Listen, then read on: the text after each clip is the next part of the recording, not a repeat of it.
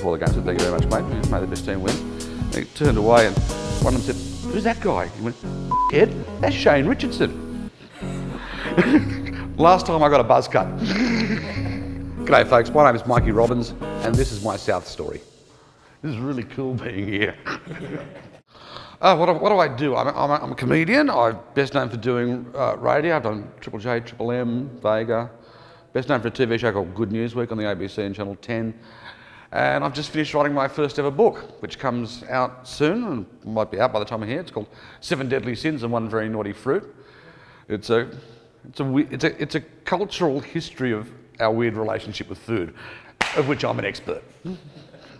Well, I grew up in Newcastle, and there was no nights about at the time. But even so, when you weren't born in Sydney, you either followed the Tigers, the Saints, or Souths. Now, I was born in '61, so as I'm starting to become aware of footy, it's that wonderful golden era of Souths. My father followed Souths. We used to say there were 3 voices of authority in my house: my father, the Pope, and Eric Sims. We were Catholic footy, and. Yeah, and you don't change teams, you know. Once, and particularly the Rabbitohs, and particularly once I got, going through some lean years, then, the bastardry of being kicked out for 2 years, it deepens what was already there. I was in Brisbane. I was doing a comedy gig up there, and someone phoned me. I can't even remember who it was. And just chills just ran through my body. I mean, we knew things would die, we knew things were tough. We never, I don't know, you just didn't think they were ever going to sink that low. And they did, and we proved them wrong. That was just, that was devastating. I mean, I didn't watch footy for 2 years. I didn't care. And, I started watching AFL, which I still don't understand the rules to. Complicated game. I went on a couple of TV shows, so the March was on, did a bit of PR for it, and I'll never forget the day my wife and I came, and we were expecting a turnout, but I'll never forget turning the corner, just from where we are, just off Chalmers Street, and just standing there and realising how far back it went. And by the time we hit Town Hall, for a brief period I was up on the balcony and I was just looking down, just going, well, we were back in from then. You knew from that day we were back in. And even the Telegraph admitted, which was a News Corp company, paper, they admitted that day they got it wrong. I'll never forget the day we got back. I was at the club across the road. And there's a photo of me holding the afternoon Telegraph saying, we're back in. I was 140 kilos at the time. It's amazing that table stood me. Yeah. Fat. Together, people can move mountains, and that's what we did today. We moved the mountains. There's not much doubt about that. South Sydney! And the emotion was to overflow all through a very long day. Rugby League started with Souths and it will end with Souths. Never say die. They won't. They're give this game back to the people. This is the way it should be. I'll get serious in a second. I'll tell you my favourite story though, from the grand final day, because I was actually speaking in the Millennium Room. So I had to wear a suit. So I had a suit on. And there was a couple of young Bulldogs fans came up, and one of them said, "G'day mate, may the best team win." I said, "Oh, thank you," this before the game. I said, "Thank you very much, mate. May the best team win." And he turned away and one of them said, "Who's that guy?" He went, "Ed, that's Shane Richardson." Last time I got a buzz cut. I remember talking to Molly Meldrum, who said that, because he's a St Kilda fan, and he always regrets the fact that he had too much to drink when St Kilda won the grand final. So I remember thinking I was on Diet Cokes the whole night. And I think I had 1 glass of wine at half time. And then the last 5 minutes, I was with my best mate and his brother. And they're both St George fans, but they're both league nuts, and they knew how important this was. And the tears started. I mean, there was a slight little cry at kick-off, but the last 5 minutes was It's very embarrassing photos of me on social media, blubbing. And then everyone was coming back into Redfern, and I said, no, I'm going to go home and have a scotch and watch it again, which I did.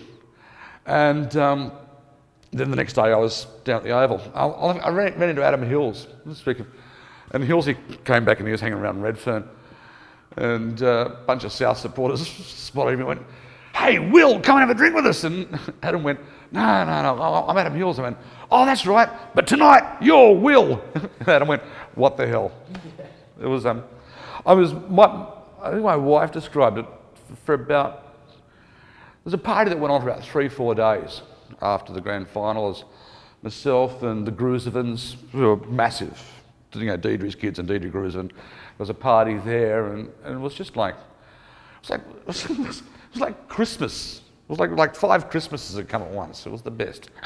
And a mate of mine, Francis Leach, was a sports writer. He's an AFL head, but he likes the league as well.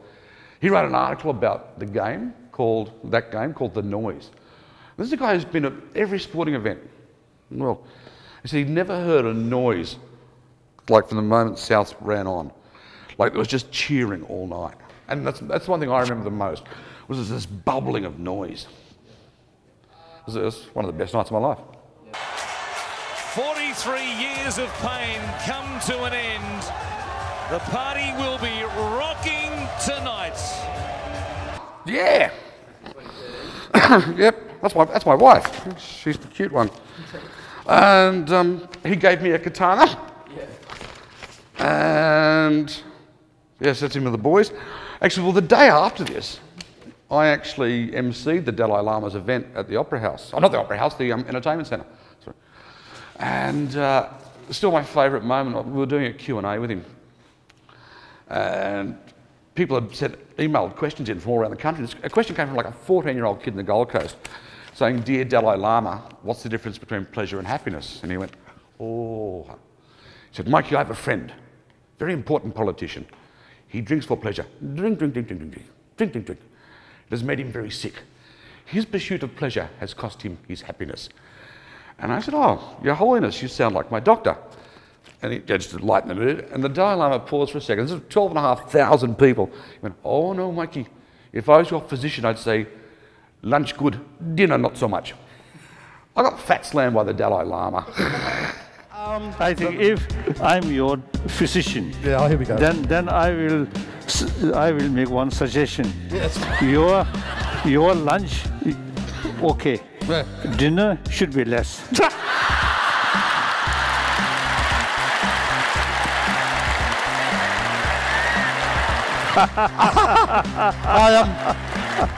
I don't have the heart to tell His Holiness that I've actually recently lost 50 kilos.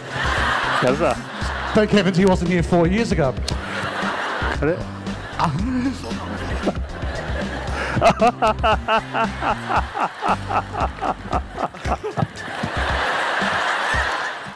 And also too, you know, he'd have been a good 5'8" in his day. Favourite players of all time.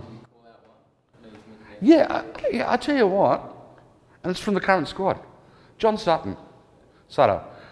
Mate, he was there during the bad years, he was there for the grand final win, and quite frankly, at a time when some blokes are slowing down, this year has been one of his best seasons ever. So, for me, I mean, you can mention, the great names, the McCarthys, the Sims, the Ziggy, Ian Roberts, Mario. But right now, Sutto's top of my list. I think he's just, I mean, so the effort, not just the effort, the yards he made, the desire to get involved this year. I just thought, yeah, Sutto's top of my list right now.